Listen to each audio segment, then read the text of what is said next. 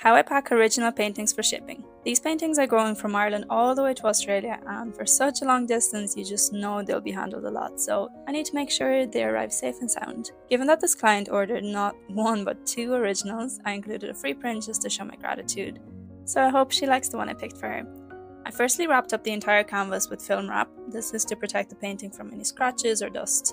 I did that for both paintings and then wrapped them both together to keep them nice and secure. Then I wrapped them both up with plenty of bubble wrap. I then used cardboard corner protectors on top of the bubble wrap. They just seem to protect the painting a lot more if they're on top of the bubble wrap. How many times have I said the word wrap? Anyway, I decided to use an extra layer of bubble wrap.